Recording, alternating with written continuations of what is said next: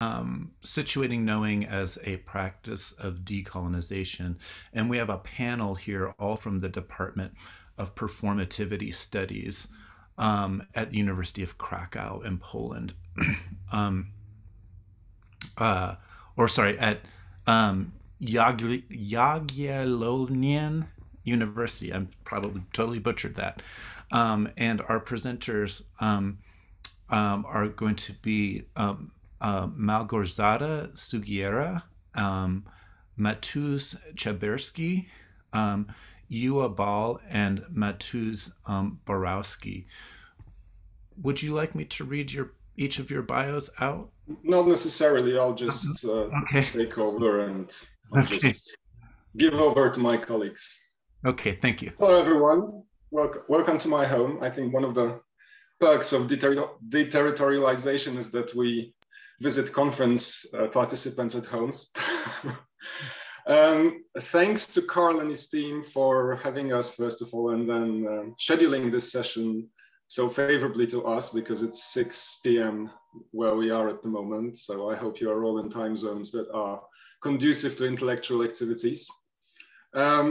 We'll take you around 90 minutes, and then we'll have some time for questions, because it's a panel, so we thought that it makes sense to just have Q&A by the end of all the presentations.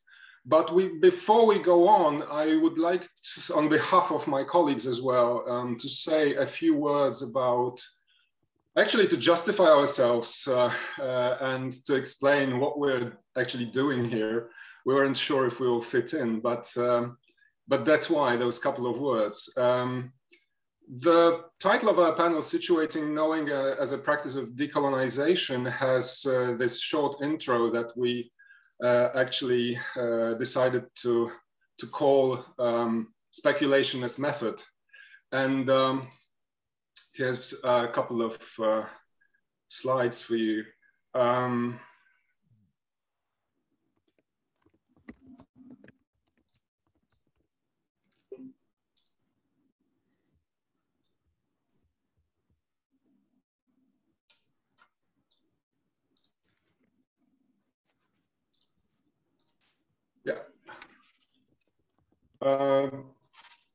As you probably recognize from this title, it kind of reveals two major inspirations that stand behind it. On the one hand, it's the concept of situating knowledge-making practices, which comes from the seminal paper by Donna Haraway. And on the other hand, it's the agenda of decolonial studies. And our aim in connecting all these papers is that we would like to respond to this postulate put forward by Boaventura de Sousa Santos, who in the end of the Cognitive Empire calls for a profound reevaluation and alteration of the ways of producing knowledge that, since the scientific revolution in the 17th century, has colonized other local ways of knowing, often leading to epistemicides of entire ecologies of knowledge practices. And admittedly, we are not direct adversaries of this call, in that we cannot claim to represent in any way the global South and its epistemologies. But we can neither swear an absolute oath of allegiance to the epistemologies of the North and the Western epistemological traditions. As Roger said, we are all members of the Department of Performativity Studies at Jagiellonian University in Kraków, so you got that perfectly right, pronouncing it. And we therefore belong institutionally to the Polish academia, and it is within this environment that we have been educated and for the most part conducted research and teaching activities. So in a sense, this geographic and biographic locatedness makes the decolonial agenda particularly appealing to us because of our immersion in a cultural context that can be regarded as a border and a meeting place of various historical and political forces that have been shaping the communities inhabiting this territory in the modern era. Therefore, although not part of the global South, today Poland undoubtedly comes up against its own very peculiar and local triple challenge of capitalism, patriarchy, and colonialism that De Sousa Santos has written about. It's particularly today facing a current rise in aggressive nationalism, which couples the most rigid patriarchal order with neoliberal exploitation of people and land, that the legacy of colonial past of our country needs to be rethought. It's a country which in the last 400 years not only conducted colonization, but also contributed to the colonizing mission of other countries, and also lived its colonial and fortunately unfulfilled dreams. It's also a country that throughout its history was also subject to colonization from neighboring and more distant superpowers. Obviously, we are not going to give you an account of these vast historical, political, and epistemological processes, and we restrict ourselves to just probing the possibilities of the conceptual framework of decoloniality to address a few problems which are pertinent to our locally situated scholarly practices. So in a sense, in line with the Sousa Santos call, we look for emerging alternatives to the triple challenge of capitalism, patriarchy, and colonialism. And it's with this aim in view that we employ the crucial distinction that he introduced in the book that I already mentioned, the distinction between knowing with and knowing about. Countering this paradigm of knowledge understood as disembodied, assumedly universally valid items of information, which he calls knowing about, he introduced the concept of knowing with. And knowing with is creating connections within local embodied ecologies of knowledges, which do not distinguish between rational cognition and effective impact. However, the specificity of the context in which we work requires a significant proviso. De Sousa Santos clearly juxtaposes the epistemic procedures of the global north and local knowledges rooted in indigenous communities of the south, very often relying on media other than writing and therefore spreading in direct live communication. In the context in which we are situated as scholars investigating mainly various types of cultural performances, we cannot claim to be involved in recuperation of local forms of knowing with, typical of indigenous Polish culture, if such a phenomenon never existed. The more so that in view of the recent rise in nationalist tendencies, narratives of the strong connection of people and land are by no means used as alternatives to the existing order in this context. On the contrary, they are used by representatives of dominant power to support claims of sovereignty on the territory that Poland occupies, at the same time excluding from the community all those that are deemed others. So migrants, ethnic minorities, but also sexual minorities and even left-wing thinkers and politicians, all deemed to be agents of the West aiming to subvert the established traditional order. I wish I was exaggerating, but just to answer to Sheldon, Poland is also a story. The same narratives of intrinsic connection with land sanction exploitation of natural environment under the guise of human governance of nature preordained by the Bible. Therefore, cautious of the dangers of these narratives, we turn in a different direction in our search for alternatives. The contributions that you are about to listen to all center around what Donna Haraway terms SF, speculative fabulations, understood as sites of possible futures, pasts, and presents. And this project of speculative thinking in recent years has been developing as an alternative to the typical modern model of thinking based in fact and refusing to take into account that which is considered impossible by the dominant episteme. So speculative thinking readily embraces the possible without regard for any measures of probability.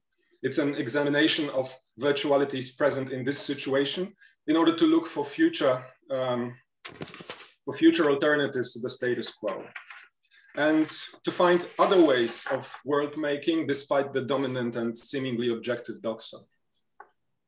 So in this respect, speculation, most commonly found in science fiction and speculative fiction, by projecting a possible future or an alternative world, enforces a renewed examination of the present, making visible dormant potentials and possibilities.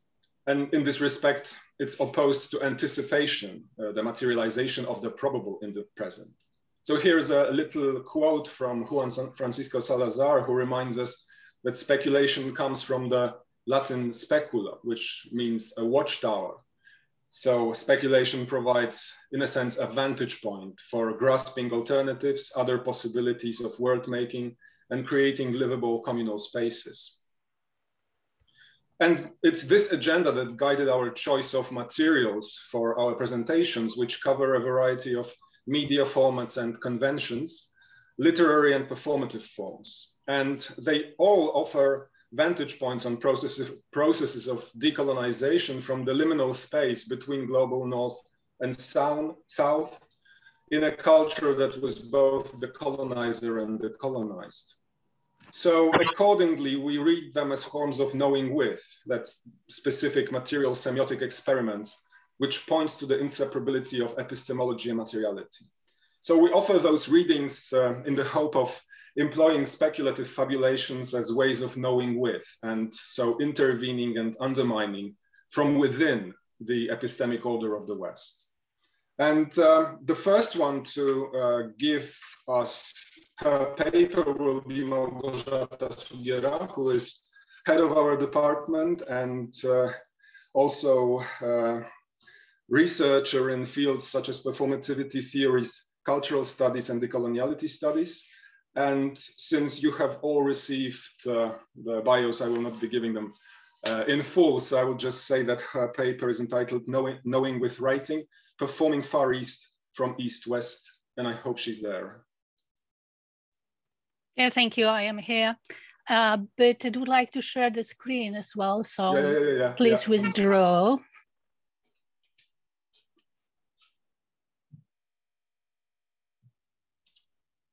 Yeah. Okay, I will try it.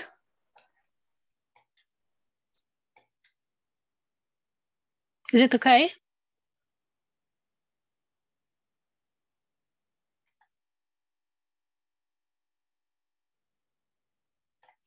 Yeah, it works. It works.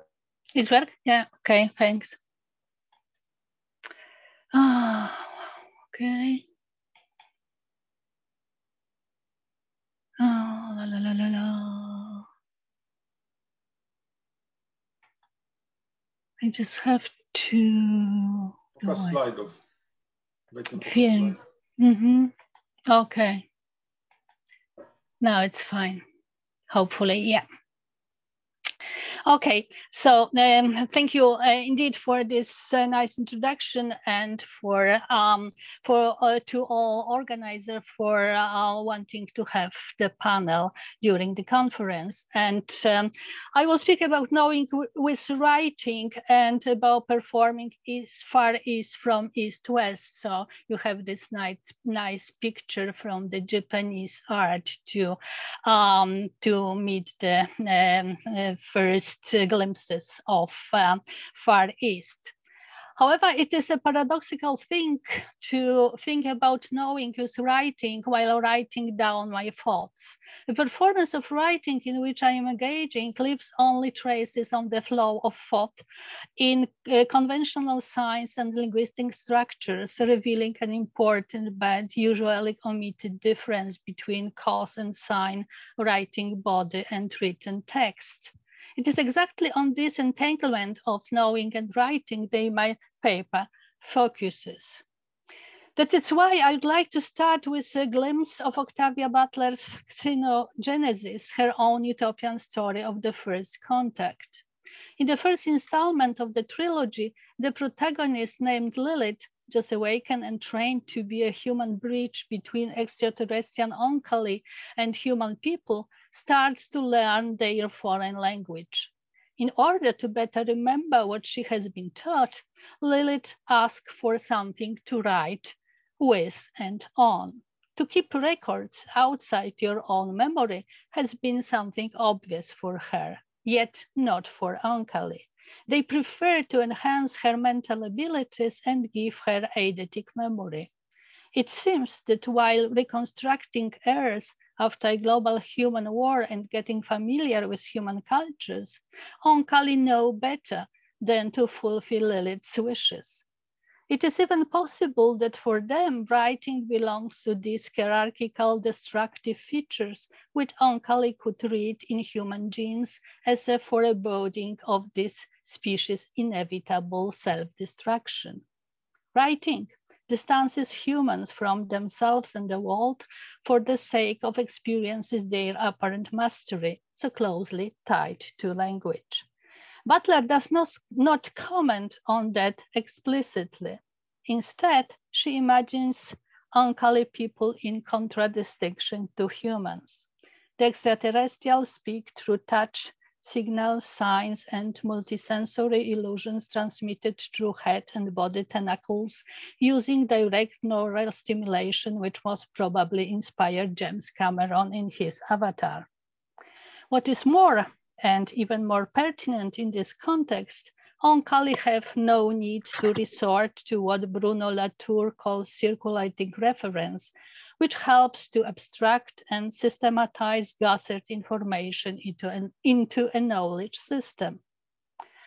Thanks to their eidetic memory, they are able to restore and then transmit embodied embedded knowing in all its local specificity and material concreteness. For humans, there is no other way in xenogenesis, it seems, than to trade genes when Oankali and become hybrid constructs, as they are called in the trilogy.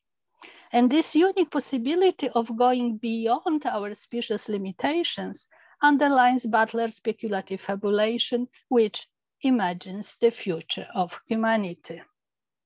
The question, I quote, to what extent are contemporary humans a product of writing, unquote, which the Xenogenesis trilogy did not explicitly formulate, has been recently posed by Jacek Dukaj, a Polish SF writer, in his volume of essay Po piśmie After Writing, 2019.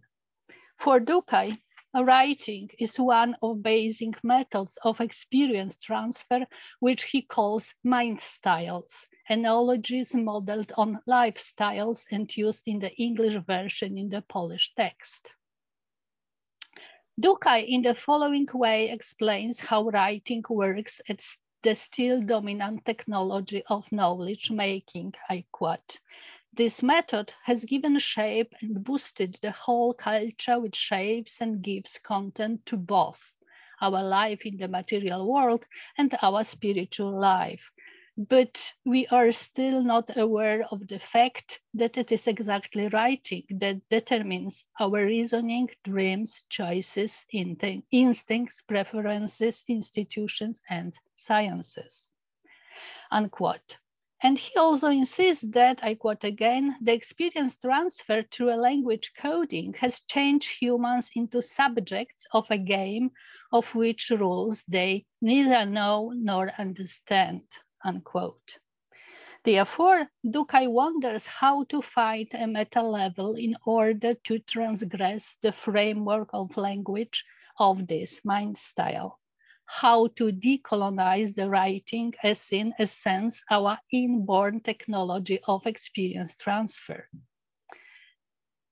Dukaj tried to answer these questions essential for his essayistic reasoning in his most recent novel, Imperium Chmur, Cloud's Empire, published 2020. The novel belongs to the same domain of speculative fabulation as Butler trilogy. However, instead of imagining a possible future, it speculates about an alternative past, looking for other modes of thinking and other possible forms of inheritance. Dukaj depicts the Japanese island Hokkaido in the mid-Meiji period. A new factory has been built there and a cutting-edge weaponry produced in the high mountains under the cover of clouds.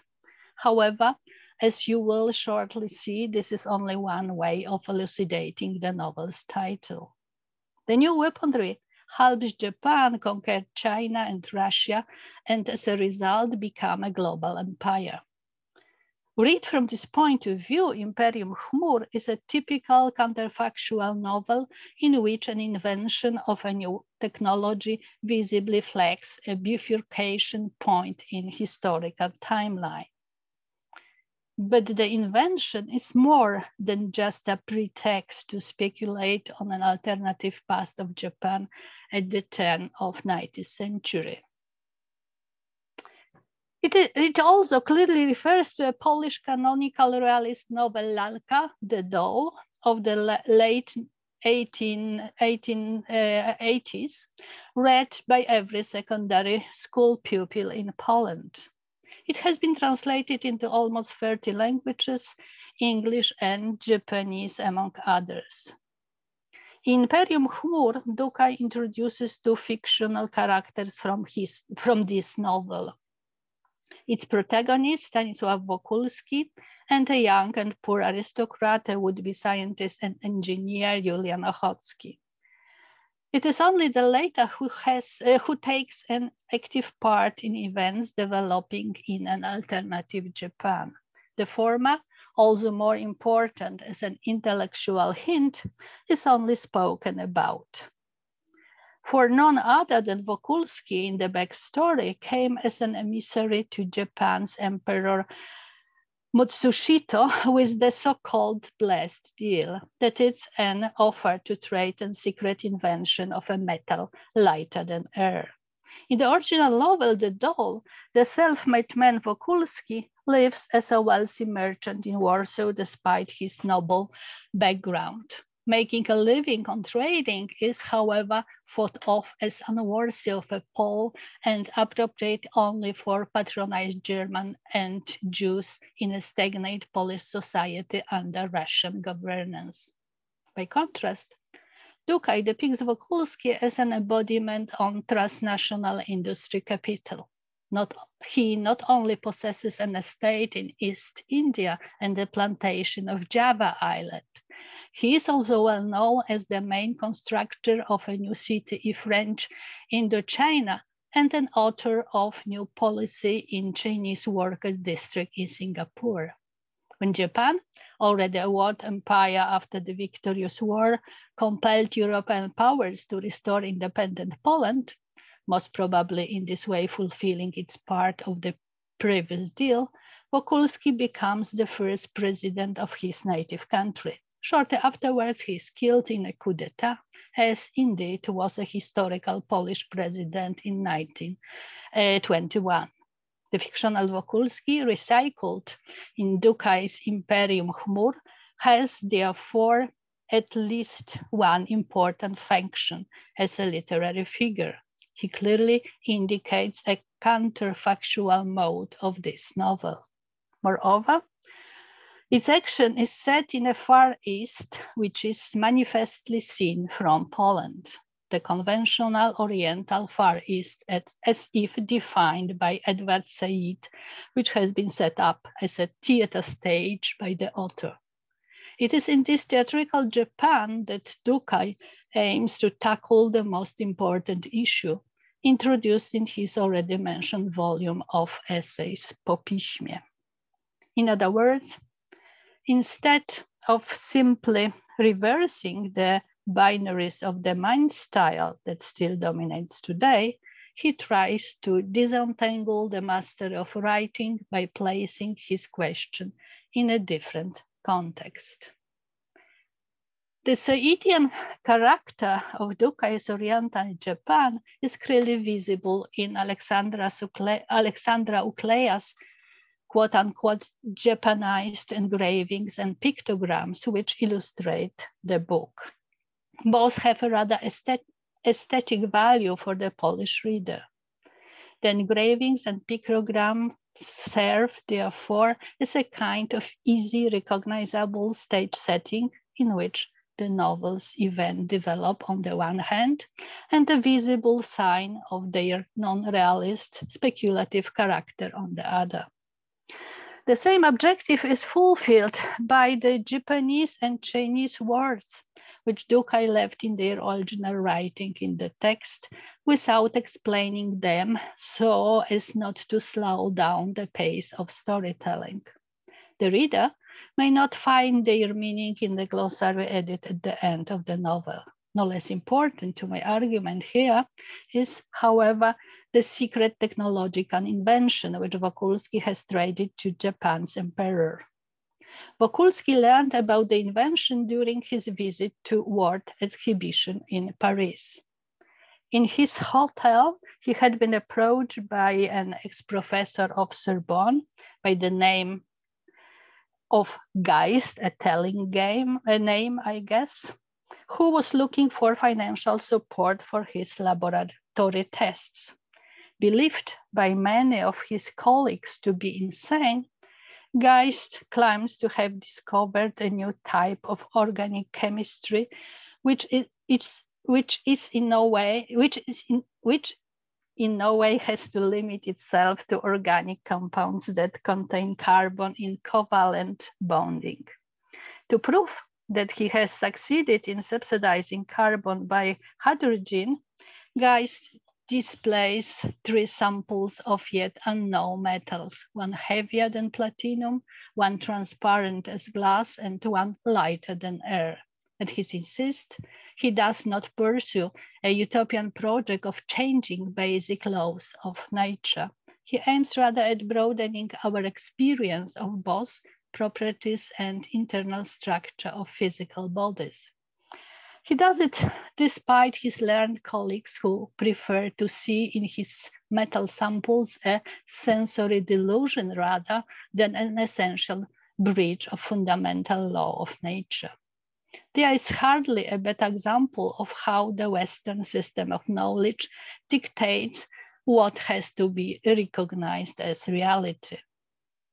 Also for this reason, Dukai took recourse to Geist's invention in his novel, whose events develop on the theater stage of Meiji, Japan. The author elaborates upon this in a few pages long text entitled A Cut or How Meaning Occurs, and located at the end of the novel. In the author's note, Dukai explains that he has aimed at creating a haiku in prose. It is true, he clearly admits that we usually conceive of haiku as a highly climatic poetry, uniquely condensed in a couple of words. Translated into one of European languages, it has to consist of no more than 3 lines, 17 syllables in total. However, these are haikus characteristic only when alphabetic and phonetic languages try to render its poetry into their horizontal notation. Mindful of that, the author reminds us that something else should be understood as essential for haiku, a mind style quite untypical of a Western mind. He summarizes it as a kind of recipe, and I quote, "Focus on each moment, on the here and now, focus on an unmediated sensual experience. This experience happens in a moment which is shorter than its awareness, and it always reaches us via mediation of sight, sound, smell, and touch," unquote.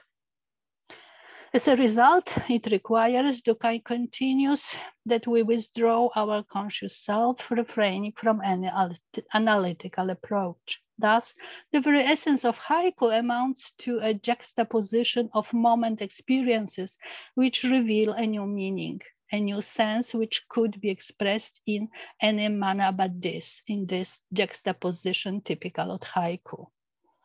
In other words, what is at stake here is both an astonishment and revelation which happens between words and images, or rather beyond them. Is it still possible, however, to achieve this effect in a historical novel written in a realist style? Dukai provides a kind of instruction how to do it, and I quote again, "A cut to a sentence, a cut to its grammar and syntax, We cut through these stretchy, vicious tissues which glue stones of experience together. We cut through cankers of our culture, language, tradition, which obscure naked experience of our existence in a given moment, our existence in the world. End of quotation. Surprisingly enough, Ducite method brought out the desired result in his Imperium Chmur. It did so despite the novel's linear chronological narration and thanks to unexpected juxtaposition of images and events depicted in the present tense, to undoing unconventional interplay of effects and causes, fictional characters' actions and their motives, events and their aftermath, by moving off and discarding most of their explicative context and context. Unfortunately, I have not enough time to dwell on these haiku features of Ducai's undisciplined novel, and will focus on the author's main and daring aim of decolonizing writing as the dominant Western mind style. The very core of the novel consists of the life story of a character named Kyoko, narrated in the present tense. As a daughter of a highly ranked empire official, who was executed after having rebelled against the main drive of Meiji period to catch up with the West, Kyoko has been forced to live in exile on Hokkaido. There she has learned both how to write with Chinese characters, kanji, and to use shorthand writing, the so-called soki. However, in Ducai's Japan, soki has very little to do with a standard stenography, and is never named so in the novel. Possibly, it is for this reason that the word soki is not to be found in the already mentioned glossary. Indeed, Kyoko's soki could hardly be called writing, as she rather uses her fine brush to paint with than to write. She listens and does not even look at what her hand is doing. Her hand, or rather her body, directly leaves traces on the paper without an intermediary of a sign system. When asked, where did these signs come from? Kyoko sincerely answers, I don't know. Thus, she has no quote-unquote knowledge to share, and neither she nor somebody else could say whether Kyoko would have painted down the same word in the same way on another day or at another time. In this way, the exiled Kyoko exiles herself from feeling comfortable at home with the written language. Instead, she turns toward a form of quia dispossession and conceives of different ways of transfer of both experience and knowledge. What is important, when the Polish engineer Julian Ochocki came to build the weaponry factory on Hokkaido, Kyoko has been assigned as his interpreter and secretary. Her main responsibilities involve writing down his business conversations, but also clandestinely tests the results of industrial production of metal lighter than air. Every evening, Kyoko rereads her painted soki in order to write down their meaning in standard kanji. Then every morning, in the presence of Ochocki, she reads aloud his thoughts and the research results from the day before. Therefore, one has to inquire who has, as a matter of fact, authored the secret technology. I don't know, answered Kyoko. As a result, her failure resembles the one about which Jack Halberstam wrote. It is a failure of a queer refusal of mastery. However, Ducai as a storyteller leaves no doubt as to the consequences of this failure, and I quote, "It is not out of white man's dreams that the melodies come to which the metal lighter than air dances," unquote. Ironically enough, Japanese Secret Service officers every day gather all the pages painted with soki to assemble an archive which manifestly contradicts the very idea of the archive. for nobody, even Kyoko herself, can read what has been gathered here. The image of this non-archive is contradicted and at the same time complemented by another image. Neyden bahsediyorlar bilmiyorum. Şu anki seansa girmek istemem aslında. Sadece zor diye bağladı. One day, Kyoko's old cottage goes up in flame. The fire frees her thousands of kanji pictograms made of the metal lighter than air.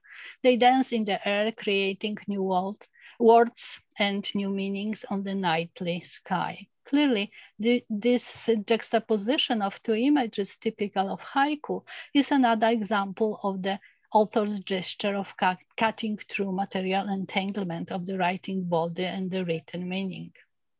Like Kyoko's Soki and standard kanji, the two images demonstrate the conventionally omitted difference between cause and sign, which is essential to writing as a technology of experience transfer. In this way, Dukai lays open the mastery tied to writing, which underlines the Western system of knowledge. Admittedly, Butler's xenogenesis overtly engages in a critique of the making and mapping of mankind and its proliferating remnants. However, it does so only to produce new masterful subject of extraterrestrial oncally as an embodiment of life force as such. Contrary to that, Dukai in his novel tries to understand the pervasive mastery intimately ingrained in the fabric of modern thoughts, ways of knowing, and the technology of writing. In so doing, the Polish author carries out the same agenda as Julieta Think in her seminal book, Unthinking Mastery, Decommunism and Decolonial Entanglement. Both are, and I quote, to sum up, interested in mastery not as something to be overcome, but rather as an inheritance that we might yet survive.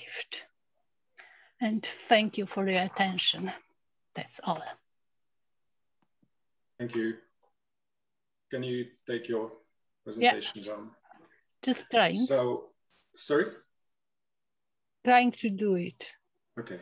So in the meantime, I'll briefly introduce Mateusz Chaberski, who is the latest asset acquired by our department.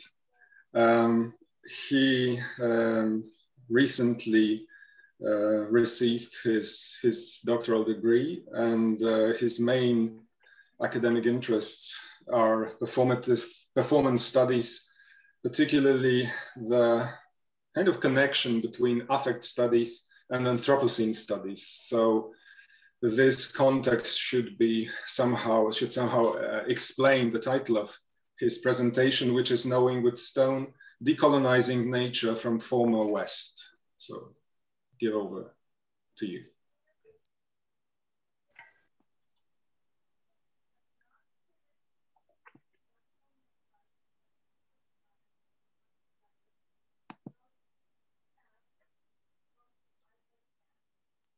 Are you there? Maybe you're still mute.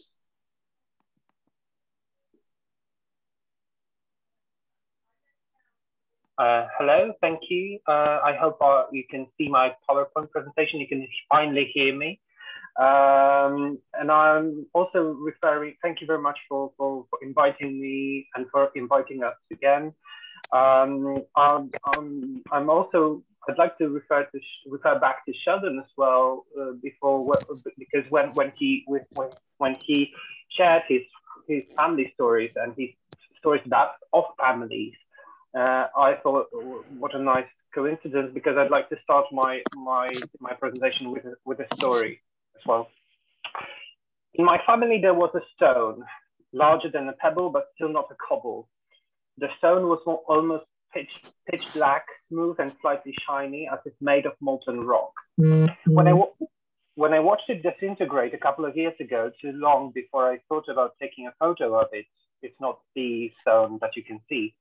The stone revealed a flaking core of various shades of rust.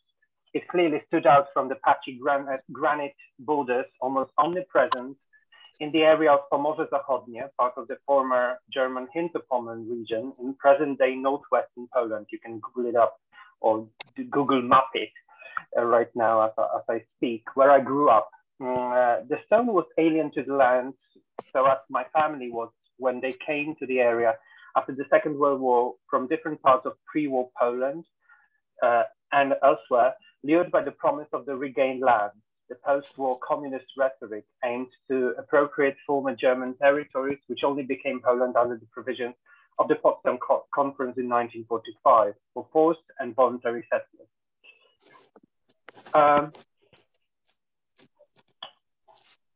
My grandfather found the stone probably in the 1970s. He dug it up in one of the sites where he was working at the time as a brigade leader in one of the largest drainage programs in Polish history, which was supposed to turn local arid lands into fertile paradise. Colonizing land naturally went hand in hand with conquering nature. However, the unlikely stone, an odd reminder of the post-war Polish colonization of nature, also enticed imagining otherwise. My grandfather was convinced that the stone was clearly of extraterrestrial provenance and would often speculate about its extraordinary properties yet to be unveiled. He might even perform experiments on the stone in his makeshift wooden shed in our backyard, as he was curious about the stone's possible use in his shoemaking side job. Thus, the stone gestures towards a speculative fabulation where nature is less an inert matter ready for humans to conquer than a materiality replete with potentiality. I use my family story as an advantage, or better in this context, grounding point, to talk about knowing with stone as a way of decolonizing nature from former West. I'm clearly referring here to former West as a term put forward by Maria Slavojova and Simon Sheikh as a conceptual challenge to the dominant geopolitical orders in the wake of the political, cultural, and economic events of 1989.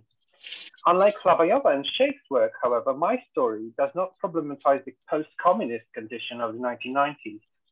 In what follows, I use former West as a pointer to both actual territories, such as Pomorze Zachodnie, which had been part of the West before Second World War, and practices performed in the West, which going against the Western episteme.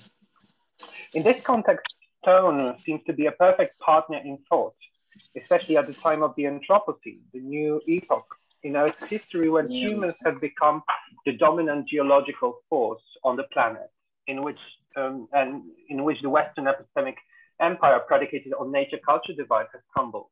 And you can see that in the plastic, which now pervades all lithic matters and is set to form another stratigraphic layer in the future. As anthropogenic volcanoes also emerge unexpectedly in disparate parts of the world as a result of intensive oil drilling, stone, hitherto perceived in Western philosophies as the ultimate example of epistemological stability, becomes imbued with agency.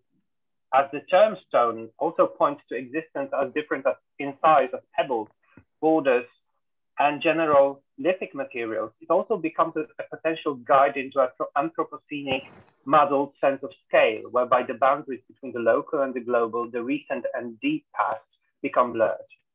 Moreover, as critical geographer Catherine Youssef contends, stone, and by extension all lithic materiality, reveal deep enmeshment in ongoing post-colonial ways of subjection and resistance. In this context, knowing with stone means tending to political ecologies, kinship, and shared agencies of various modern human collectivities in the Anthropocene. In order to unravel some of the ways of knowing with stone, throughout this paper, I engage or think with speculative documentary, The Magic Mountain by Daniel Mann and Eitan Efrat. The documentary is not speculative in that it imagines distant or utopian futures. It rather performs what Isabel Stengers and Didier Debers referred to as speculative gestures. I point to various situated modes of engagement which make possible worlds perceptibly felt in the lived experience. Mann and Efrat look for such possibilities in 3 European lithic landscapes, in Austria, Switzerland, and Poland, around which consecutive parts of their film are organized. I follow the ways of knowing with the geological landscape they retell in order to scrutinize how they might contribute to creating more sustainable modern human collectivities across the divides, the West and the East divide. Reading the film alongside various new materialist theories, I'd be interested in three aspects of knowing with stone, registered by the film, as it posits stone-specific forms of agency, foregrounds a speculative ethics of care, and offers architectures of access to the archives of the Anthropocene. Let me begin, however, by situating knowing with stone within the ongoing project of decolonizing nature. In his work, Decolonizing Nature, a cultural theorist and art historian T.J. Demos argues that the ongoing eco-eco crisis, and by extension the Anthropocene, is first and foremost a political and social crisis implicated in colonial processes which only continue today. Thus, what he calls decolonizing nature seems to be for him the most urgent political project we should engage with. And decolonization in this context means should question the nature-culture binary associated with Western modes of subjectivity, as well as tackle the underrepresentation of the negative environmental effects on the global South. Demos notices such decolonization work predominantly in artistic projects, artistic installations, often of the art and science denomination. And what's interesting to mention in this context, an apt example is the work by the Ursula Biemann, the Swiss artist, the artistic installation Egyptian Chemistry, and in which Biemann not only follows interrelations between negative ecological consequences of land managing projects in Egypt, local authoritarian politics, and social inequalities. She also follows various Egyptian and Western philosophies, which enable to theorize non-human agency. However, the decolonizing nature might also be, and this is what I'm interested in here, might be performed from within the context of what I call former West. And in this context, the seminal book by the American eco-critic Jeffrey Jerome Cohen comes to mind, Stone, An Ecology of the Inhuman, in which Cohen engages in stone as a way to theorize ecology routing around the dominant biocentrism of Western critical thought. And he allies himself with Elizabeth Povinelli and Catherine Youssef, the aforementioned Catherine Youssef, in this respect. What is interesting, however, Cohen turns less to non-Western ways of inhabiting the planet than to pre-modern European practices. From before the 16th century and the beginning of the modern/colonial project. He focuses on practices of late Middle Ages, especially in Britain, registered in extant lapidary texts of epic poetry, from Beowulf to Chaucer's Canterbury Tales. As he points out, although such stories are deeply anthropocentric, they, I quote, unleash ecologies in motions that subtly challenge the perspective. And I think this the aforementioned Magic Mountain documentary follows this assertion of Cohen, but unlike Cohen, the Magic Mountain is mining for the different perspectives and different ways of knowing with stone in Western, seemingly Western ways of knowing and ways of engaging with stone, which have been overshadowed by Western hegemonic modes of knowing. The Magic Mountain opens with a story of Gasteine Heilstorben, a spa in the Austrian Alpine village of Bad Gastein, where patients are invited to shafts renowned for their positive therapeutic effects on the human body. Effort and Mann's camera follows the patient wearing a bathrobe as he goes into the mountain, literally into the mountain, in a purpose-built train. Gathering archive footage and witnesses' accounts, the documentary shows that therapeutic agency of stone was discovered as a result of a failed extractivist project. In the 1940s, the Nazi regime was digging a new shaft in the area in search of minerable ores. Although no precious minerals were found, diggers discovered something peculiar about the rock they explored. The deeper they dug, the warmer it got. Meanwhile, the digging also provoked changes in the diggers' bodies as they change. The diggers were mainly Polish prisoners of war, miners most probably coming from the mining Upper Silesia region, suffering from rheumatism. The longer they worked, the better they felt. Those unusual yet intensive multisensory experiences incited formal scientific research, which only in the 1950s confirmed that radioactive radon gas discovered was responsible for the therapeutic properties of the shaft. Mann and Efrat not only tell the story to show both how knowing with stone is involved with the colonialist extractivist policies, they aim to reflect on the very agency of stone. And in this respect, they refer to what the British eco-critic Timothy Morton would describe as rocking, punningly and fittingly so in this context, a term that gathers a whole set of resonances to do with moving in place, oscillation, moving while standing still.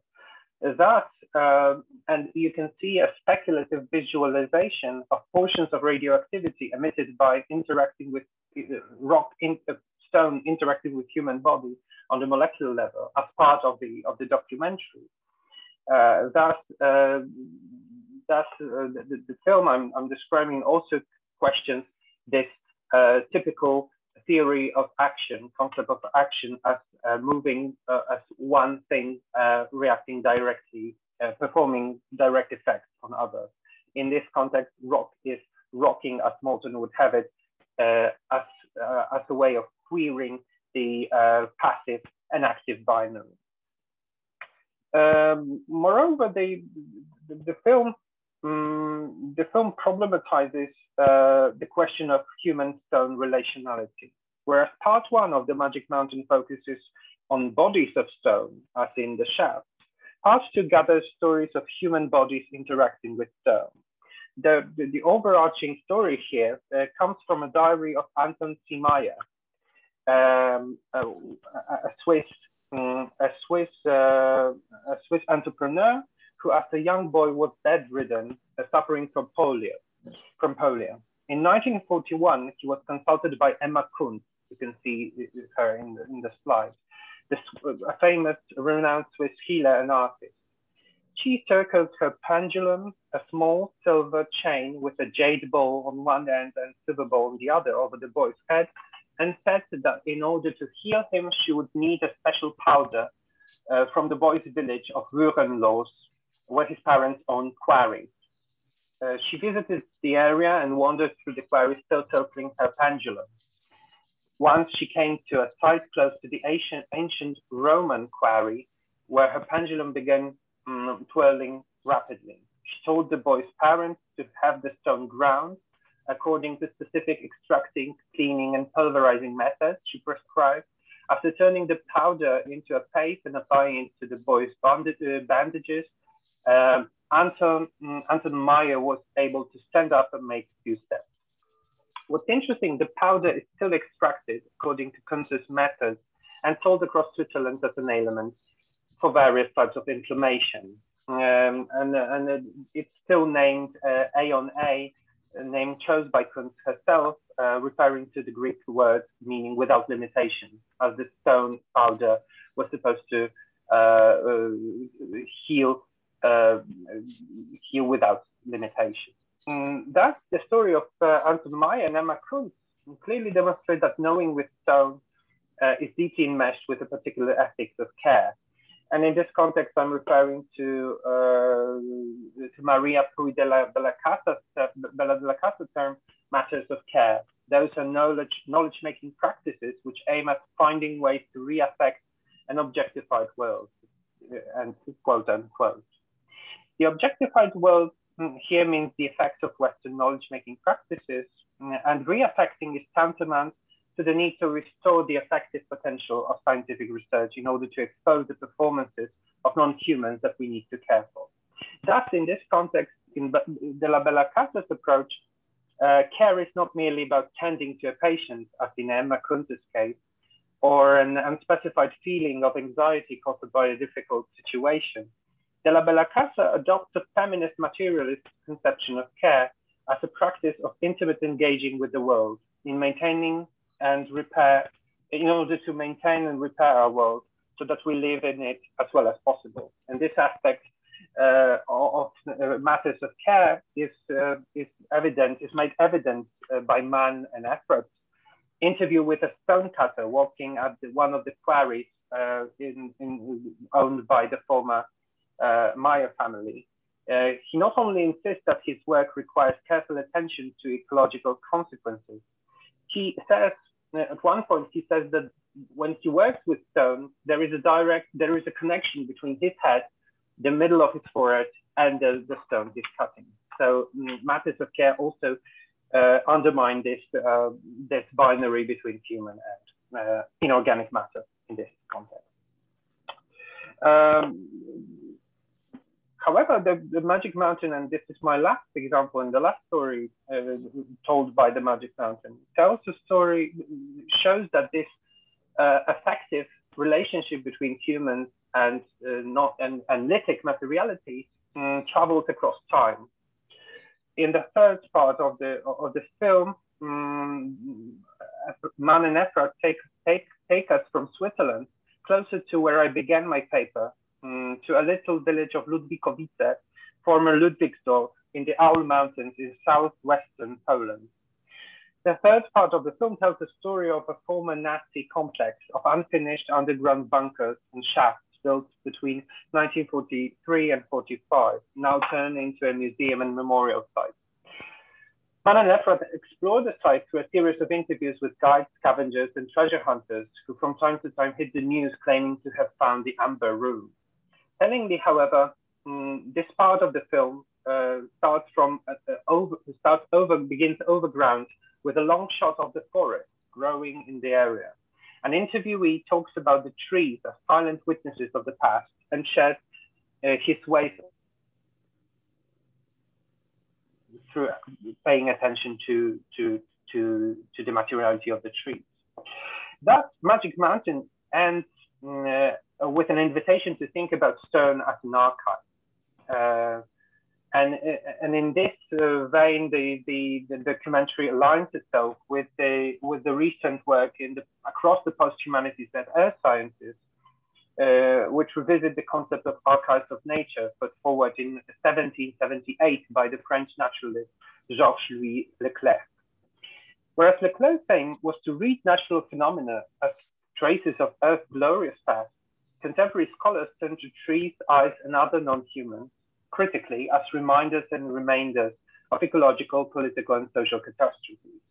From this perspective, we can read the work by one of the proponents of the Anthropocene, a geologist, Jan Zalasiewicz, who in his work, The Planet in a Pebble, A Journey into Earth's Deep History, closely inspects a pebble he found on the shore of Wales in Britain, in order to show how it tells the story of volcanic eruptions, lives and deaths of extinct animals and plants, as well as the eco-catastrophe we're facing today.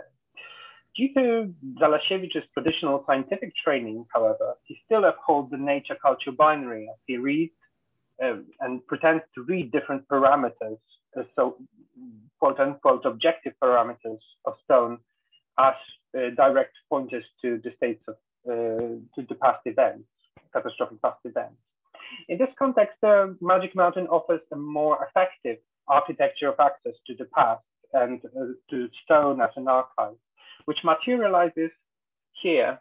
Sorry for the quality of this screenshot, but those are pearls coming from one of the closing images of the film.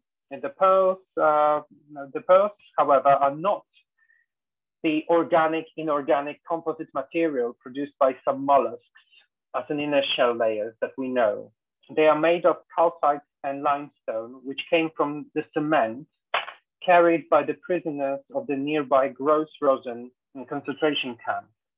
As the guide concludes, the pearls are made of sweat and blood of those who died somewhere overground, somewhere else above this shaft, and thus who died there from murderous work, and as such should be respected. Thus, the story of pearls clearly shows that knowing with stone archives of the Anthropocene not only point to anthropogenic catastrophes, but also carries and should carry effective materiality of suffering of particular human population. Thank you. That's it for this presentation. Thank you very much for your attention. Thanks a lot. Please take your presentation down. And as you are doing it, I would like to call out my other colleague, Eva Wall, who is also a professor at our department, and her main academic interests are cultural mobility of performance and theater in the first place, but also minority language theater and performance, particularly within the decolonial and post-colonial studies. And Eva will be speaking about knowing with natural cultural ruins of Eastern Europe. And I hope she's there. Yeah, can you hear me, Mateusz? Yeah. It's all right? You can hear me well. Okay, thank you very much. Thank you all for having, having the possibility of participating to this conference. It's a great pleasure to be here. And I will start my presentation by explaining the title. Let me just share my screen and just tell me if you can see it well.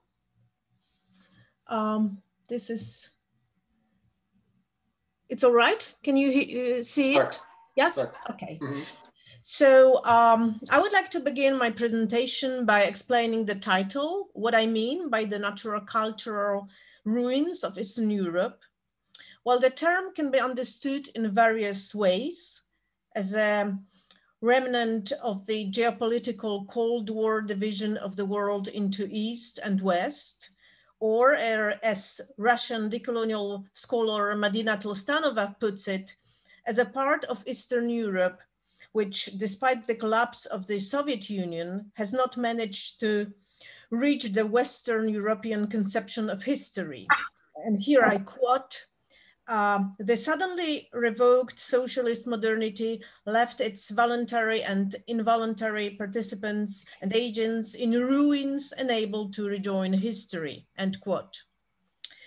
I must say I find Tolstanova's concept rather problematic, as she continues to identify the West with civilizational progress and the East with historical and civilizational backwardness.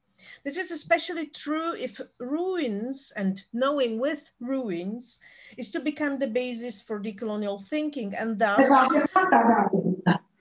Proszę? Sure.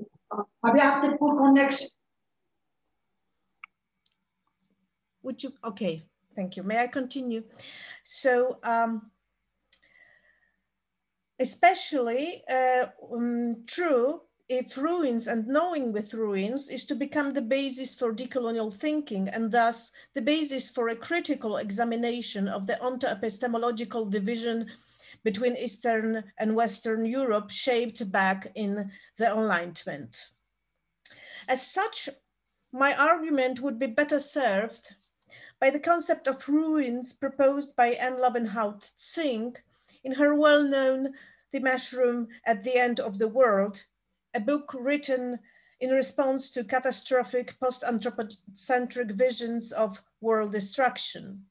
For Tsing, ruins is to say spaces or territories created through anthropogenic environmental changes and exploitative and civilizational progress-oriented practices, can be a field where new ecosystems or alliances between human and non-human subjects emerge, and these give us hope for finding new cognitive models and knowledge-making practices. Quote, "World-making projects emerge from the practical activities of making lives, and in the process, these projects alter our planet. Many pre-industrial livelihoods exist today and new ones emerge, but we neglect them as they are not part of progress. These livelihoods make worlds too, and they show us how to look around rather than ahead." To my mind, an example of such productive ruins is the mountainous territory of southeastern Poland, where the border between Ukraine and Poland was established after 1945, and which has also been a geopolitical eastern border of the European Union. And I'm talking about this little territory over there. Well, a completely arbitrary border, I might say, because as I intend to prove, what is happening on this border and ruined territory at the same time contradicts the dualistic and pre-statutory divisions that mark Western epistemics and allows us to decolonize our knowledge concerning the supposed discrepancy between the East and the West of Europe. Before the Second World War, the area of Bieszczady Mountains, the foothills of the Carpathian Mountains, were inhabited by the indigenous Boykos, Carpathian Highlanders, neighboring the Huzuls here to the east and Lemkos to the west. Most of them were Orthodox or Greco-Catholic and spoke languages that are now considered dialects of Ukrainian. Before the Second World War, all the territories they inhabited were incorporated into the Polish state, which has different borders. However, after the Second World War, as a result of the new Polish borders defined by a Yalta Conference and they shift to the west, both Poland and Ukrainian Soviet Republic undertook mass resettlements and involving several million people in an attempt to build supposedly homogeneous and nationally unified states. Millions of Poles, including migrant parents and parents, had to leave their homes in what is now Ukraine and move to what had been German territory, while the Carpathian Highlanders, Boykos and Łemkos, were partly resettled to what is now Ukraine and deep into Poland. The aim of these resettlements was to deliberately sever links between indigenous inhabitants and their territory, their language, their religion, and their local ecosystem. The houses and farms were almost completely destroyed. The few remaining Orthodox churches were turned into Catholic churches, and the houses and farm buildings were mostly burned down or looted. In turn, what survived was relocated tens of kilometers to various open air museums in both the Polish and Ukrainian side of the border. This ethnic cleansing had two major consequences. First of all, during the second half of the 20th century, the lands abandoned by Carpathian Highlanders, and here you have some photos before the Second World War, were swallowed up by nature, which came to produce an image of wilderness untouched by human hand, reawakening Polish colonial fantasies of the conquest of the Far East, especially reinforced by the pop culture Polish HBO television series, The Border, from 2014 to 2020. In that series, which is only an example of a broader trend, both in literature and popular culture, the mountainous areas of the Bieszczady region are presented in breathtaking panoramas where wolves, bears, and deer roam free, undisturbed by human presence. If a man appears in this landscape, he usually shirks the comforts of civilization, and to survive, he must have special skills and abilities. The protagonist of the series is a Polish border guard, a good sheriff, Redbrow, who follows the smuggling routes linking east and west, and who sometimes manages to rescue innocent children and women from human traffickers from the east. Watching the series, it seems if no one ever lived in these mountainous areas, and as if the green belt dividing Poland and Ukraine was a crucial safety valve against the dangers flowing in from the east. Organized crime, prostitution, and arms trafficking. The racist overtones of this series were much discussed, which is why it did not receive wide distribution in Europe. In Poland, however, it revived nostalgia for extreme experiences in contact with supposedly unspoiled nature, while the Bieszczady border guard forest hideouts left over from the film set became tourist attractions. If one were to stop only at pop culture performances, one might get the impression that the traces of the former Boyko community are irrelevant to today's viewers and tourists and are hardly noticeable. Yet paradoxically, they have been exposed in a very specific way. The material remnants of Carpathian Highlanders have been torn from the original context and ecosystem, fragmented and then reassembled in the anachronistic and Baudrillardian simulacrum of the Carpathian village.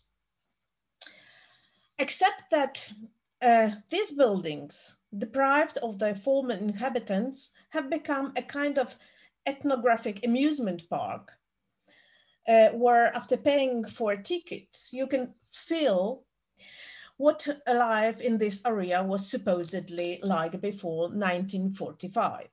The problem is, however, that instead of retrieving the old culture for the present, these parks produce just the opposite effect.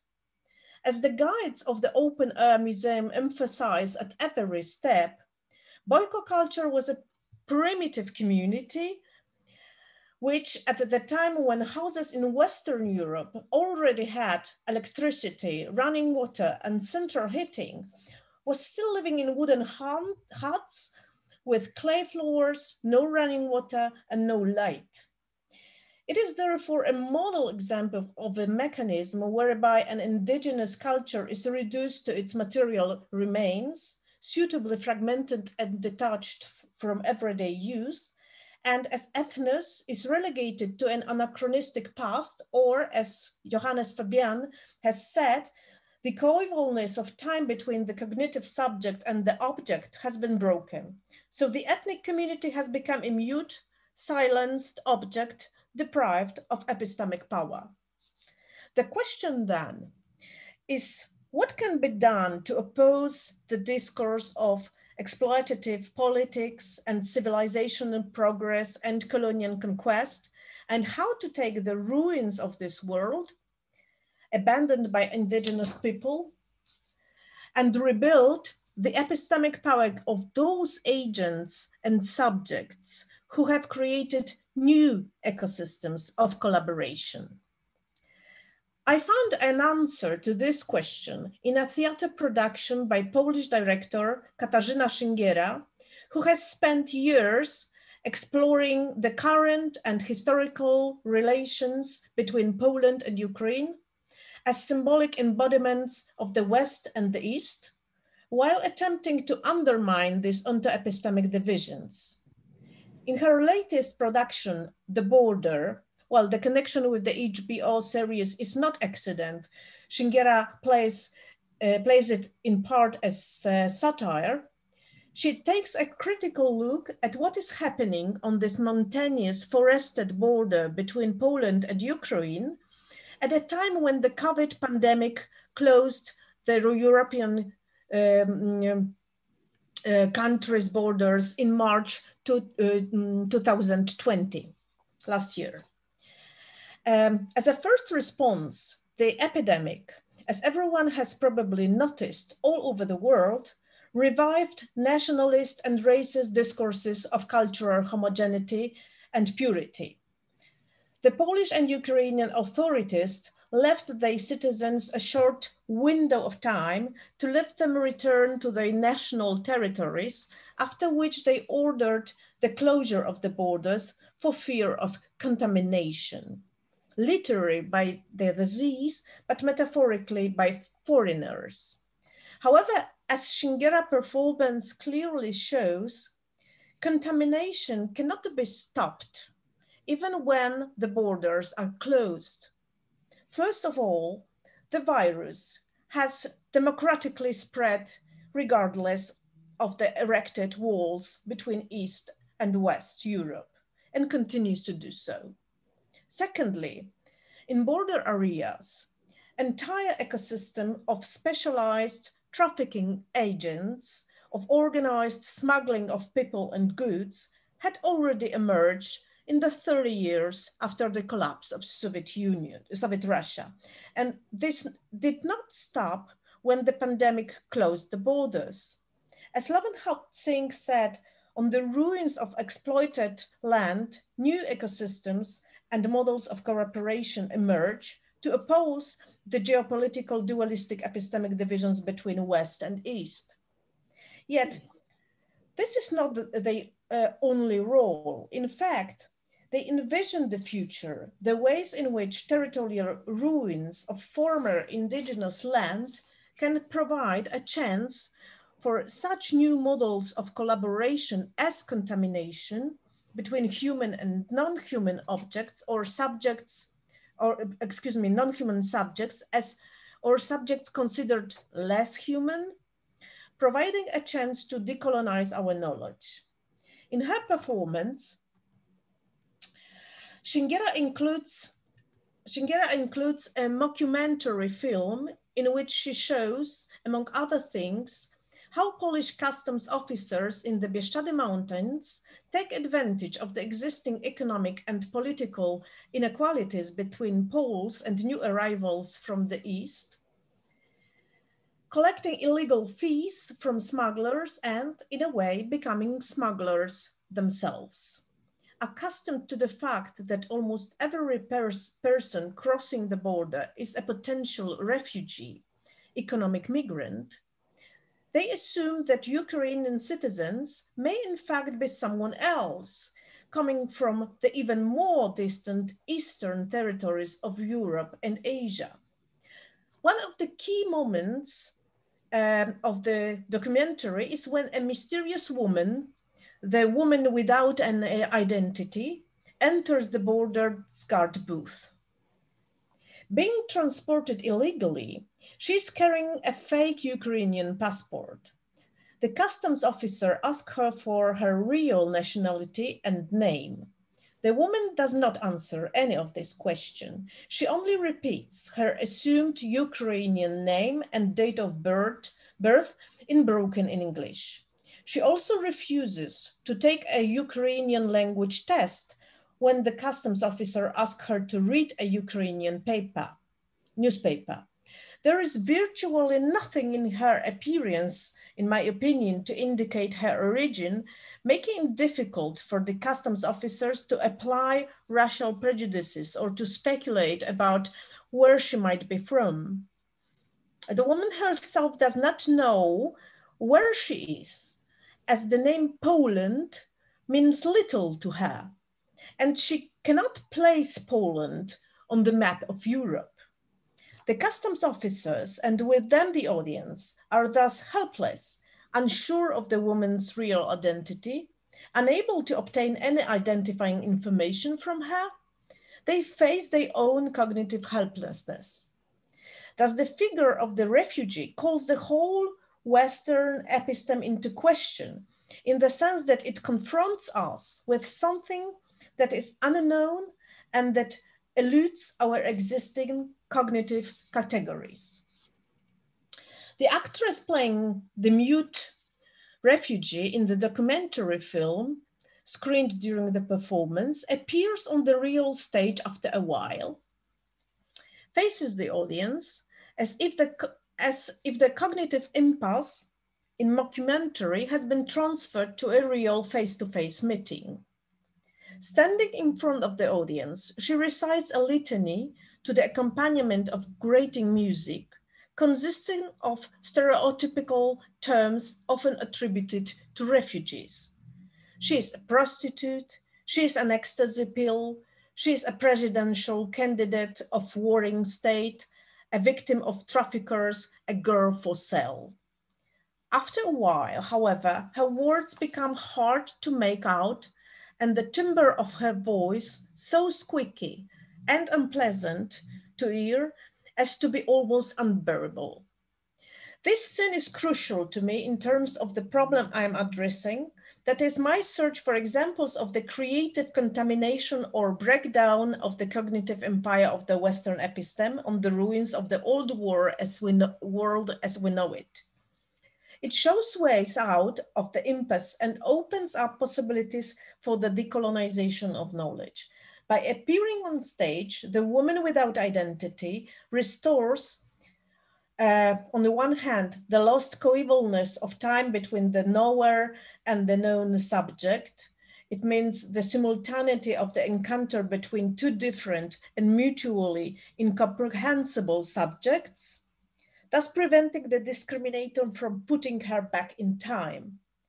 Secondly, by refusing to take an identity defined and recognized by the Western episteme, she simultaneously resists those mechanisms of the colonial gaze that structure the world according to the well-known categories.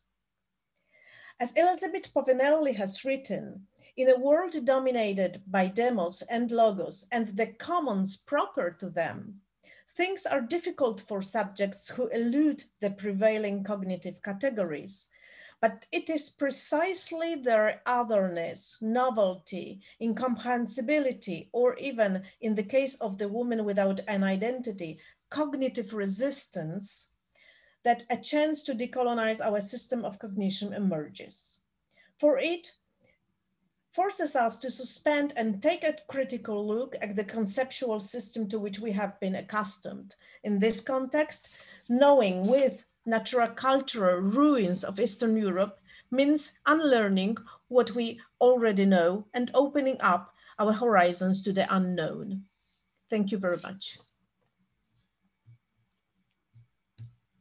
Thank you. We already have some interventions. I can't, excuse me, I can't put back. Na górze masz takie coś, view options I tam. Stop share, okay. Tak. Thank you. We already have some interventions on our chat, so we'll, I think, come back to it in the Q&As. And now I have the distinct pleasure of introducing myself. I don't know why I agreed to this, but I have to read from paper, actually. I also belong to the performativity department, and recently I've been dealing mostly with speculative and counterfactual narratives in historiography and on the intersection of arts and sciences. So actually, I cannot really justify my title in that context, which is Knowing with the City. And I would like to start from something quite obvious, namely the fact that it's at least from 1974, when Henri Lefebvre published his production of space, that space came to be considered as a complex social construction which affects social practices and perception. And Lefebvre worked on the assumption that processes of modernization led, among others, to an intense urbanization of social life, that is, shaping of social relations through design of the city. And he used this concept within a larger framework to speak about processes of colonization of everyday life by the capitalist logic of market, which organizes urban environments as spaces of consumption and market exchanges, threatening other types of social bonds. This perspective clearly entails that the mechanisms of production of urban space also provide access to the underlying processes of colonization of space, and at the same time offer insights into ways of countering it. And this access, in other words, is a way of knowing these mechanisms, but it requires an introduction of a vantage point that defamiliarizes the daily experience of urban life.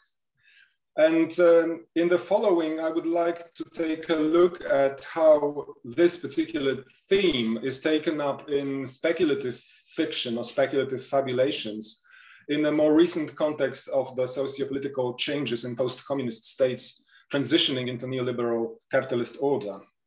And I'll do it by way of an example of such a speculative fiction, namely China Miéville's novel, The City and the City, which, as Miéville commented in an interview which followed this publication, was about the notion of the city, and here you have a quote, as a text of clues in a kind of constant equilibrium, constant quantum oscillation between possibilities, with the moment of the solution really being a collapse and, in a sense, a kind of tragedy, unquote. It's actually not by accident that he refers to the vocabulary of quantum physics, which seems to have influenced the basic spatial concept of the eponymous cities in which the novel is set, because the plot is pretty conventional and it draws on the stock of tropes of crime fiction, in that the principal action is about an investigation into a murder of a young American woman who is a student of archaeology in an East European city, who, as it turns out, and this is a spoiler, dies because she discovered a conspiracy of an American corporate executive who extracts precious ancient artifacts from the archaeological site where she works. So you can say that the murder investigation that unveils a conspiracy run by a representative of a capitalist corporation is pretty conventional in crime fiction, at least from John Buchan's 39 Steps from 1915. But in Miéville's novel, this trope is, in a sense, updated through a very ingenious narrative device, because the action of the novel is set in fictional twin states, state cities, Beshel and Alcoma, which in a version of quantum theory occupy the same territory. And citizens of both these states share the same space, but they do not see each other because they live in clearly demarcated autonomous realities. And they are forced by law to carry out on a daily basis a cognitive performance of what's called unseeing, the people, the buildings, the objects belonging to the other city. So an omnipresent secret police section called Breach immediately identifies these acts of disobedience and punishes them more severely than murder.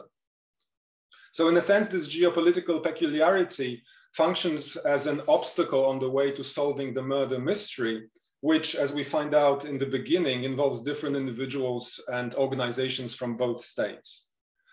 And what's significant, although the exact location of these two cities is not given in the novel, there are clear indications that we are in a kind of an alternative reality somewhere in Eastern Europe within the former Soviet bloc.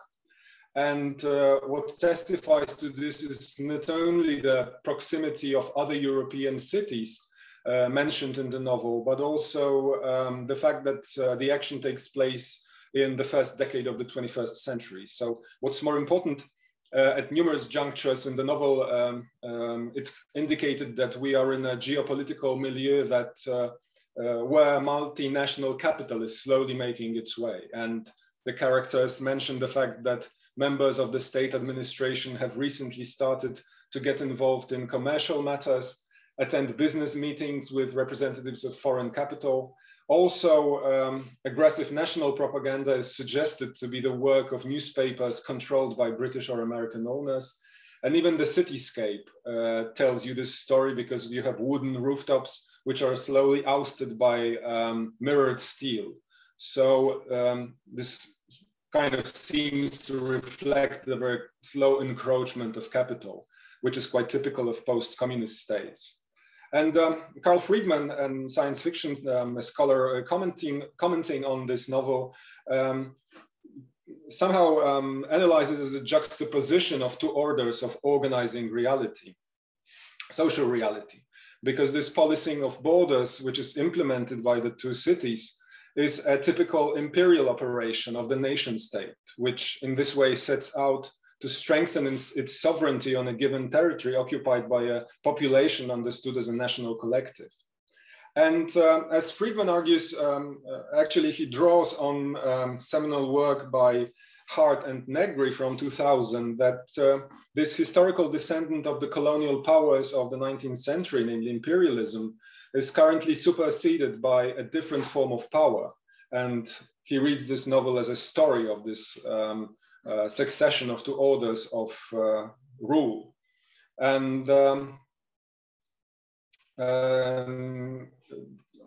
Hart and Negri argued that this old rule of nation states has by the end of the 20th century been replaced by a globalized rule of accumulated capital, and this new type of sovereignty, which they call empire with capital E, is a decentered and deterritorializing apparatus of rule, which is unmoored from any nation state, and it operates beyond any borders and manages hybrid identities, flexible hierarchies, and plural exchanges through modulating networks of command. And I think Friedman is right when he says that this novel, in a sense, is about this process, but he clearly points to the fact that this novel demonstrates that nationalist agenda in post-communist states is just a smokescreen for the implementation of the rule of empire as a new type of deterritorialized sovereignty. And there's just one thing that I'm not really convinced about in his argument, namely when he calls this novel an illustration of these processes and an arealistic political satire. Because I think that by employing this conceptual apparatus of literary studies, he somehow fails to account for the affective impact of that novel, which not so much illustrates geopolitical processes, so he doesn't really make the readers know about them, but rather provides a framework for knowing with the city and making the readers see how a spatial urban setup governs perceptual processes and performatively creates social reality. In this novel, as I said, the conventional crime plot is just a pretext for exploring the workings of nation state in the perceptual patterns that are imposed by the urban space. So the novel, which is written in first person from the point of view of Inspector Borlu, who is investigating the whole crime, imposes this perspective on the reader and makes salient this obligatory act of unseeing, that is of state-sanctioned ignorance in a sense. And in this respect, the novel differs from conventional crime fiction, in which part of the readerly experience lies in the search and interpretation of clues together with the detective. So if you remember Agatha Christie's novels, she wrote them in such a way that the reader could follow the detective and in a sense control the procedures that the detective employed to solve the mystery. And also the reader could see whether they find the clues and properly interpret them.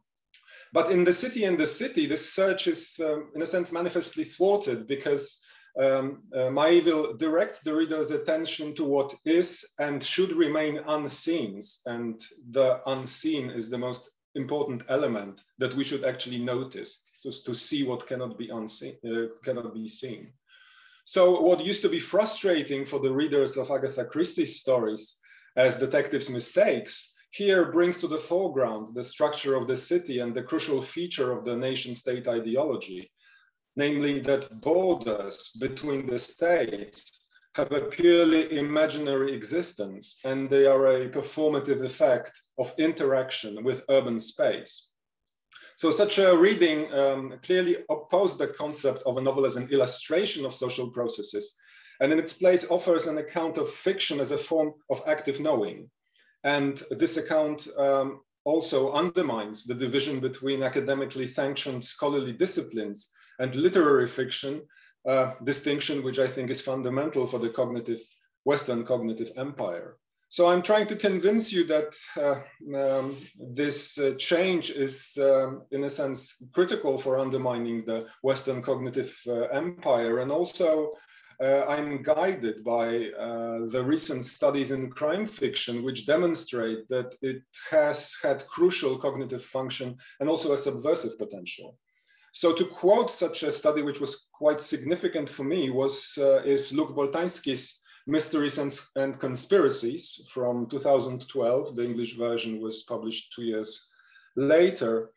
And as he says, it's not by accident that crime fiction came into being in the latter part of the 19th century, together with the modern nation states, to which we owe the project of constructing reality for a given population on a given territory.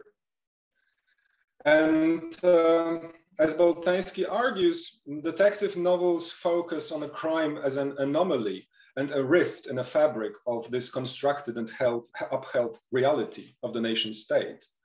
So on the one hand, they demonstrate the process of restoring order, which is very often threatened by all that try to evade the territorializing logic of nation state. And this agent is usually personified in the figure of a corrupt aristocrat turned capitalist, or banker who is typically a Jew, an internal enemy. However, as Boltański says, there is a flip side to that, because, and here you have this quote, crime novels and spy stories have arguably been the chief means of exposing to a broad public certain concerns that, precisely because they go to the heart of political arrangements and call into question the very contours of modernity, could not easily have been approached head-on outside of limited circles. So what I like about this approach, it shows a sort of double face of popular culture as well. And in this respect, crime novel as a way of knowing social reality outside of academic sociology is, as Boltański says, a trial or a test for the state as the agency constructing reality, a test that could potentially undermine the belief in the homogeneous fabric of reality, which thus weakens the authority of the state. So in the case of my example, The City and the City, this test is conducted on the level of perceptual processes, and this speculative element brings to the foreground a structural element that typically provided background for urban detective stories. That is a crucial connection with the changes of cities in the modern era. And here I'm guided by Frederick Jameson's recent short book about Raymond Chandler's prose, because Jameson says that an integral element of the investigations carried out by Philip Marlowe is the urban development of Los Angeles in the 1940s and 50s, which actually reflected the imperial politics of pushing the culturally and ethnically others, primarily Mexicans, outside of the city borders, condemning them to social invisibility in a sense. And here is a short quote from Jameson, because his approach is also, in a sense, similar to what I would like to show, is that Chandler's prose is full of more or less overt references to Mexico as an initial mechanism for sensitizing the reader to what lies beyond the frame, to categories of an essentially spatial otherness of which Mexico proper is only the strongest form. And that's why he reads Chandler's novels as a phenomenological training, in which we learn to sense distance, separation, disjunction between a container and its contents. So again, in a sense, prose as an active doing and active knowing. So from this point of view, crime fiction as a means of phenomenological training that teaches the reader to see what could otherwise pass unnoticed in the urban space points to the potential of this form of popular culture to become a form of decolonization of perception of the space by sensitizing the reader to those who otherwise remain invisible. And it's on this potential of crime fiction that I think Mabel capitalizes on by putting the problem of perception of urban space in the center of his novel. And he draws a clear parallel between these processes of perception with the processes of colonization by setting the novel in the context of the geopolitical changes in the wake of the fall of the communism. So I read this novel as a form of a speculative fabulation in this sense in which Mark Rifkin defines speculation in a great book, Fictions of Land and Flesh, in which he analyzes a selection of science fiction novels written by indigenous American and Black writers and focuses on the way in which speculative fiction introduces alternative projects of relating to land and evading the rule of national sovereignty.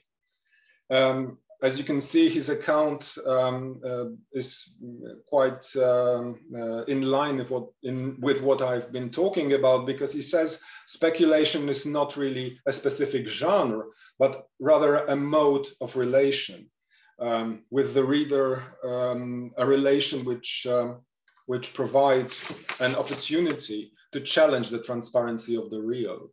And this function of speculative fiction is therefore to raise questions about the ability of particular ways of knowing to grasp forms of being and becoming in the world. So in this way, speculation not only poses the question, what counts as real, but also invites to an engagement with not known.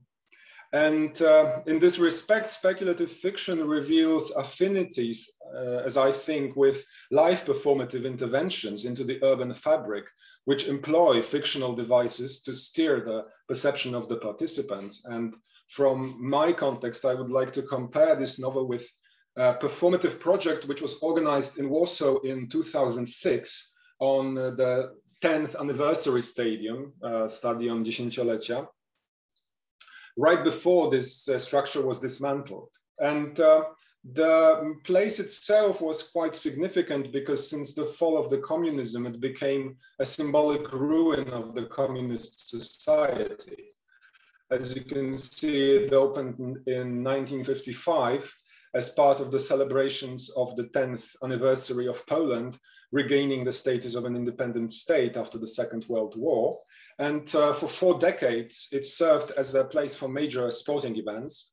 But since the mid-1980s, it was gradually abandoned and finally fell into disrepair. But it was revived in 1989 and then rented to a private company that turned the stadium into the largest open-air market in Europe. It was called Jarmark Europa. The place became a sort of a cultural melting pot because it drew not only Polish merchants, but also large groups of immigrants, primarily from Russia and Vietnam, despite it being called Jarmark Europa. So this place of commercial and cultural exchange was finally closed in 2008, and in its place, the new national stadium was constructed, which ever since serves for sporting and commercial cultural events. As you see, it's white and red, if you didn't know it's Poland. And it's also called National Stadium. But the symbolic significance of this place has been even further highlighted during the COVID pandemic, because it's also a place of what's called now National Hospital, because at the moment everything's national, even the lockdown in Poland is called national quarantine. So it's the largest temporary field hospital for COVID patients. So in a sense, this highly symbolic place was the place also of ousting of the cultural diversity by a national agenda, which was visible also in the fabric of the city. And this place provided a background for this project that I would like to mention, which was called Trip to Asia. And it was an acoustic walk around the Vietnamese sector of the 10th anniversary stadium. This section was actually called Little Hanoi or Little Vietnam. And it was conceived as a response to the symbolic absence of the Vietnamese population of Warsaw, which, according to various estimates, which are not really fully accounted for, this population ranges from 50 to 60,000 people, who are centered mainly in the capital of Poland. So although every 100th Warsavian was a Vietnamese, they pretty much remained invisible in the fabric of the city. The same can be said now about the Ukrainians who come to Poland after the war, but still remain quite invisible as part of the society. And this project employed the format of a performative walk, which by that time was gaining popularity mainly due to the success of the German collective Rimini Protocol. And this trip began on the left bank of the Vistula, opposite National Museum, at a checkpoint where participants were given tickets, an MP3 player, if you remember this technology, and a map showing where they should play audio tracks. And also they were given something that you can see in the photograph on the right, namely plastic bags, which are typically used on the markets to transport large number of goods, and also 5,000 forged Vietnamese dongs, which could be used in designated stalls in exchange for goods, which also provoked interactions with sellers.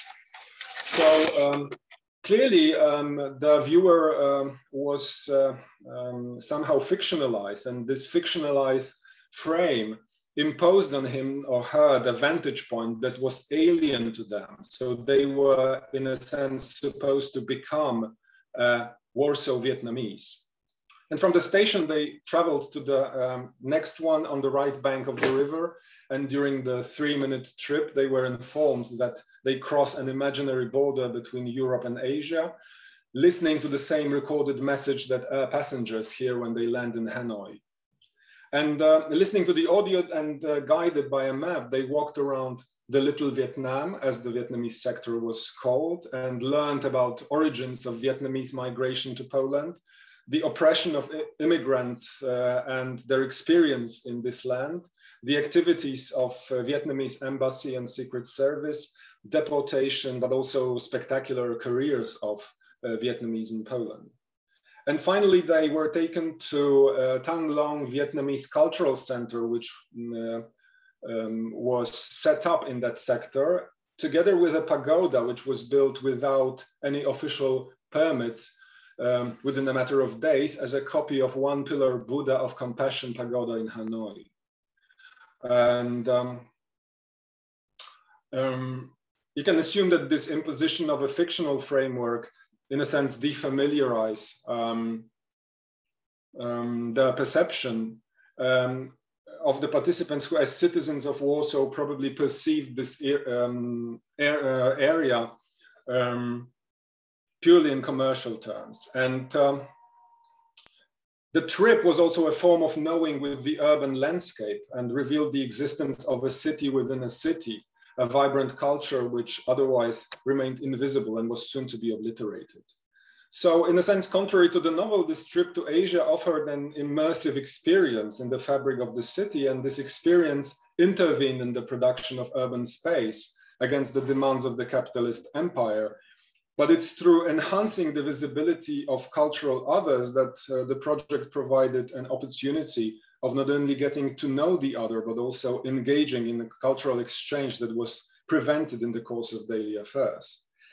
But I think that there's a strong affinity between the novel and the project in the sense they both use the as-if mode and introduce speculative fabulation as a means of decolonizing the social production of space. So in a way, they provide forms of knowing with the city in order to explore other models of sociality away from the governing logic of nation state. And I think that from this point of view, they can be both treated as very powerful mechanisms of unlearning imperialism, a project which is closely connected with decolonial agenda. So that's it as far as our presentations are concerned, and I have noticed that we have some questions. I think Eva has already sent her slide to Douglas, but are there any other questions or queries or feedback that we might get from you.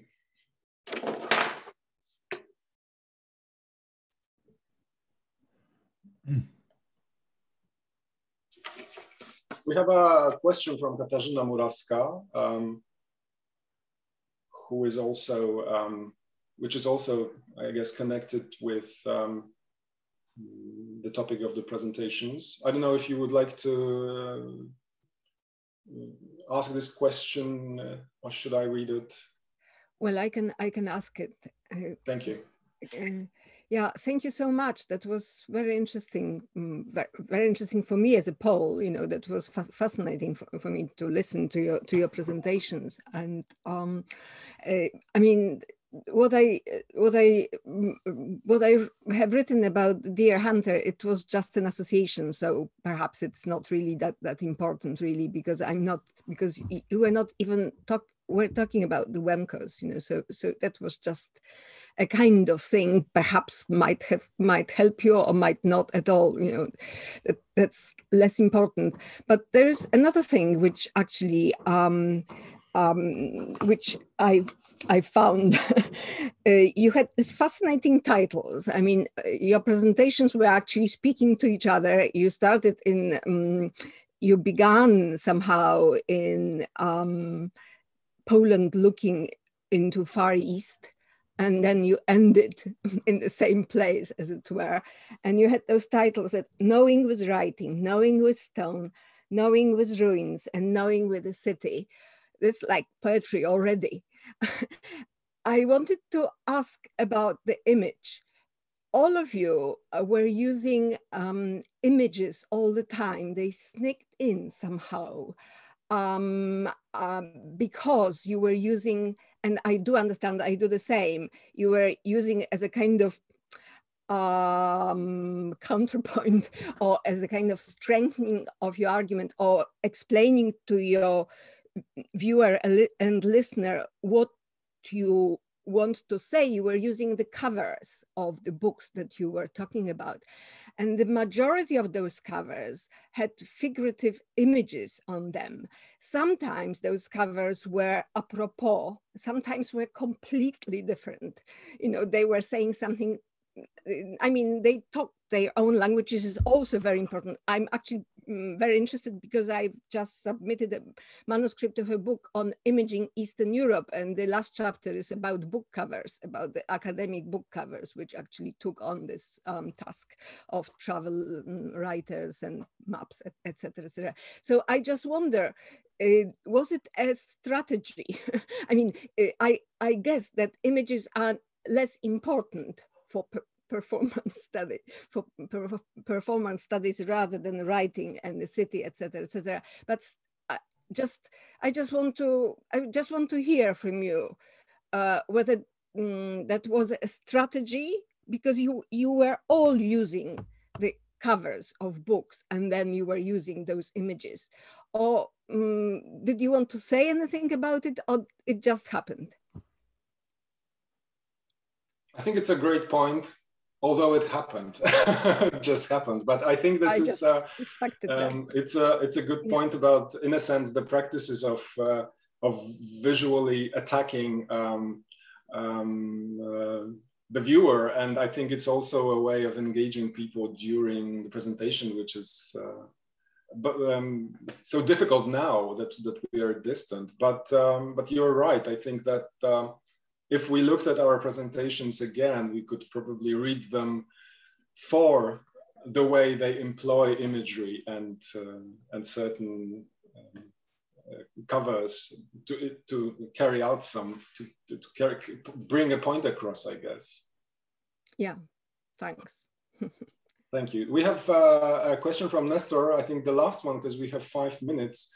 And the question is, since Boaventura de Sousa Santos was mentioned, I wonder about the kinds of connections you make between the decolonial project in Latin America and what you are attempting to do. Does any one of my colleagues would like to try to answer? I will try, Laura. Yeah.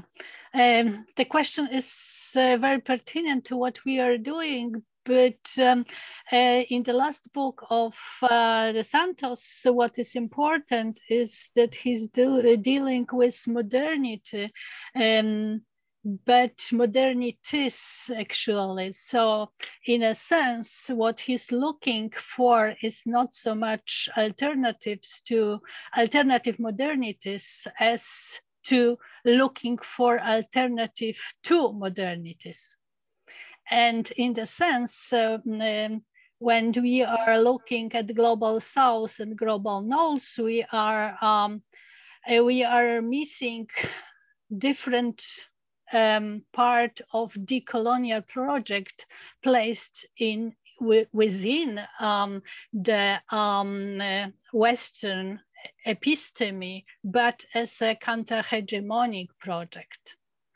So in a sense, what we are doing, we're trying to use our vantage point of being placed in Poland and in Polish academia, and being on the real border between East and West, and to look within Europe and European history and European literature, cultures, and so on, for some historical and current project of decoloniality.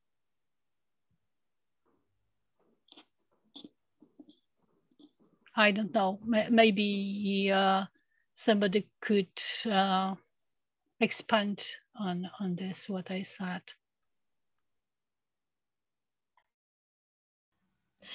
I may only add to what Małgorzata has said, that in fact, what I'm trying to do is to show that the so-called abyssal line that Sousa Santos has drawn between the global North and the global South is in fact much more meandric and capricious, let's say, that we might imagine. And in fact, from my point of view, a person who is studying actually this minority language, theater and performance, I can say that we have neglected probably in Europe the disappearance of these local epistemes of ethnic minorities that have been in some way sacrificed during the process of creation of national states in Europe in the 19th century and in the 20th century. So what we are facing now, maybe it's a possibility to retrieve those local knowledges in some way, which is obviously not a kind of reconstructing actually the ancient culture, but in some other way, as Levenhard Singh is saying, by the or through the contaminated ethnicity. This is only a comment to what Małgorzata has said, which I perfectly agree with. Thank you. Over to Carl, because we are 8 p.m. and I think we have exhausted you. Thank you very much. It's been a pleasure to be here. Thank you.